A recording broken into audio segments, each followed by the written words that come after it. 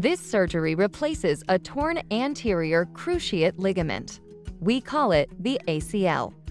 The replacement is made from part of your hamstring tendon. To begin, you're put to sleep. A small incision is made to reach the hamstring. Parts of this tendon are removed. They are braided together to form your graft. Next, small openings are made in your skin. One is for an arthroscope. That's a small video device that lets the surgeon see inside your knee. The others are for surgical instruments. The surgeon clears away the torn ACL. Then, tunnels are drilled in the bones of your knee. The graft is pulled into position and secured.